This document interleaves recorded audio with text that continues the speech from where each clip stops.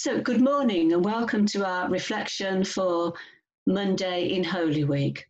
Our reading is from John chapter 12, verses 1 to 8.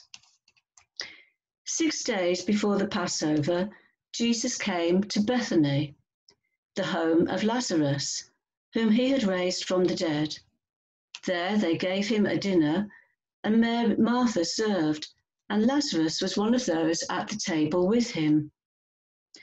Mary took a pound of costly perfume made of pure nard and anointed Jesus' feet and wiped them with her hair.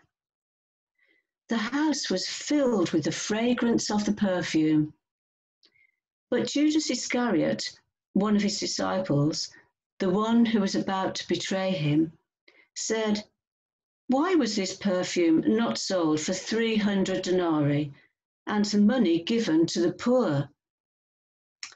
He said this not because he cared about the poor, but because he was a thief. He kept the common purse and used to steal what was put in it. Jesus said, "Leave her alone. She bought it so that she might keep it for the day of my burial. You will always have the poor with you, but you do not always have me."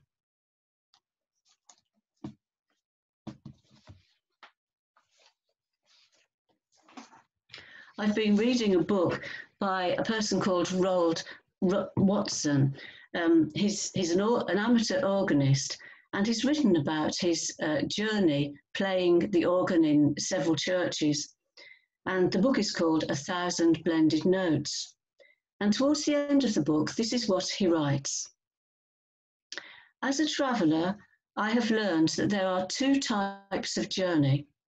There are journeys which are made as means of getting to one's destination as quickly as possible, and others where the journey is part of the overall experience, with pleasure and interest along the way, and perhaps a little turbulence. Such has been my musical journey." As I said, those closing words written by the organist Roald Watson in his book 1,000 Blended Notes are appropriate for today's reflection.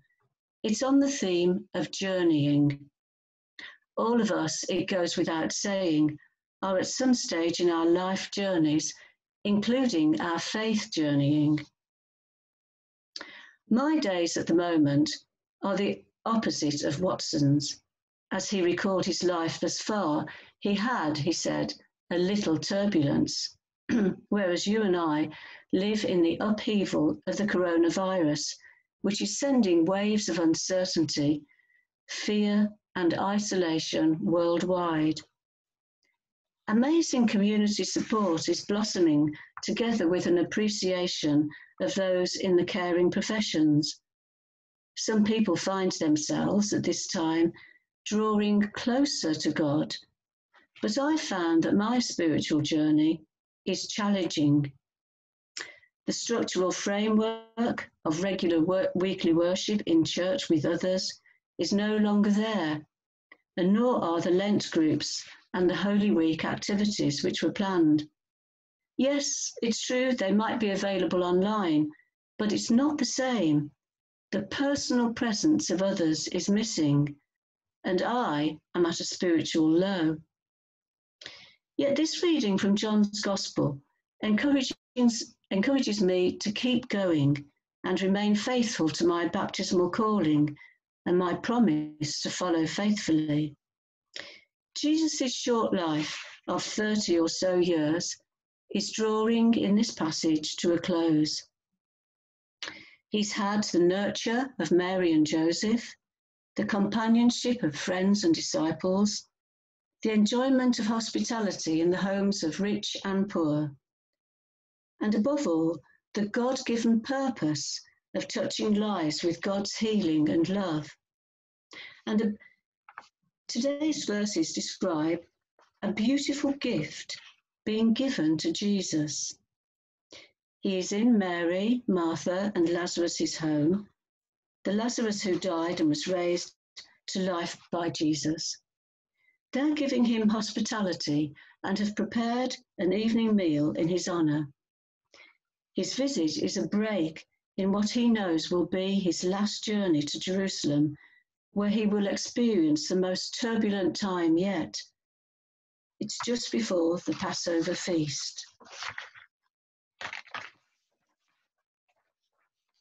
During the meal, Mary enters the room with her gift. Something tells her not to delay.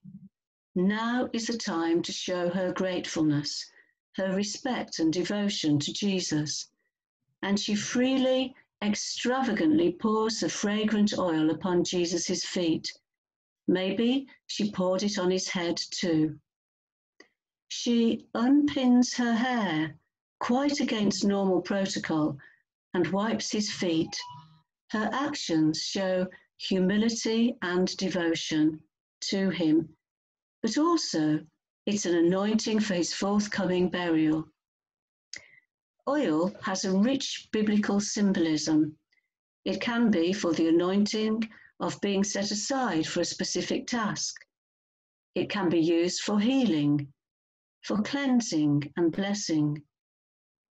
The sign of the cross is often made in oil on our foreheads at our baptism and our confirmation, when we promise to remain faithful to Christ all the days of our life.